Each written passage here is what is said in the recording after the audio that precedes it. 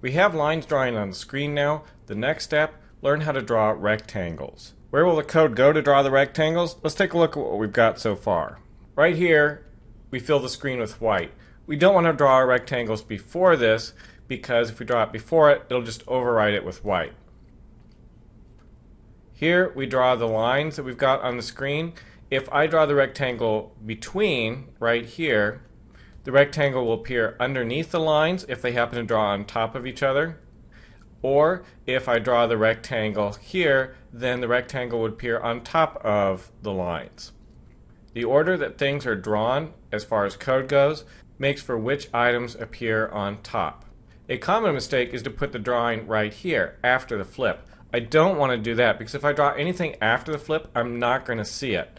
I want to make sure that I put the drawing for the rectangle right here. I want it to appear on top of the lines, although I'll really try to get a different place for the rectangles. But before the flip and definitely after the screen clears.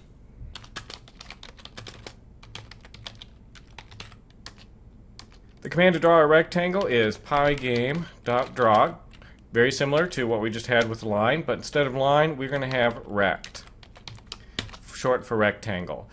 And then I need to tell it what screen I'm drawing on. I need to tell it the color. In this case, I'm going to pick black. Then I need a list of 4 numbers. The first 2 numbers will be the x, y of where the top left of the rectangle is. I will put that as 50, 50 to begin with. Then I'm going to have the width of the rectangle. I'm going to do 250 pixels and the height of the rectangle. Leave the comma in there.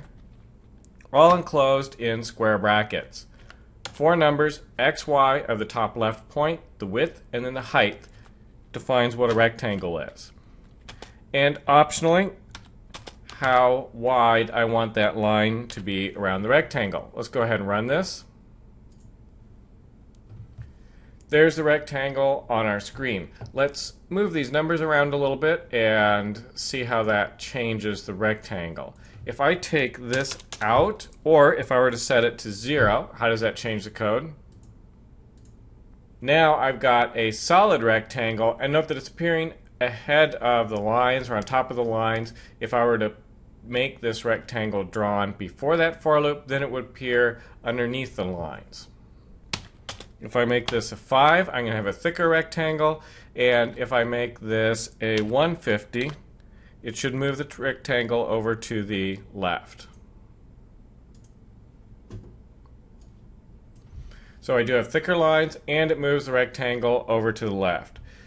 I don't particularly like it, but you'll note that Pygame makes thick lines around the rectangle, in my opinion, just a little bit buggy, because you've got just a little bit of indent here on the corners.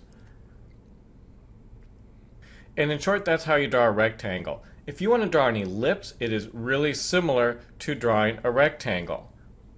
In fact, I'm just going to take this rectangle command, copy it, and paste it right below, and instead of rect, I'm going to put in ellipse. Now when I run the program, you can see how an ellipse is drawn. When you think of how an ellipse is drawn, it is interesting that the point that you specify for an ellipse is the top left corner, but no ellipse actually appears. It's the top left corner of what is normally a virtual rectangle, and the ellipse is contained within the rectangle. With an ellipse, you specify the top left corner, you specify a width and a height, just like you do a rectangle. In this case, we have both a rectangle and an ellipse in the same location. The computer will take that width, height, and the top left and draw an ellipse inside of that rectangle. I can close this out.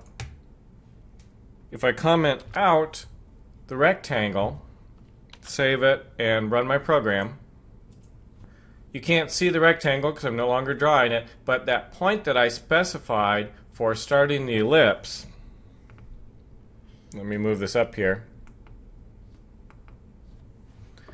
is 150 50. So 150, 50 is right here, which is not where the ellipse is drawn. It's the top left of a virtual rectangle where the ellipse is drawn inside.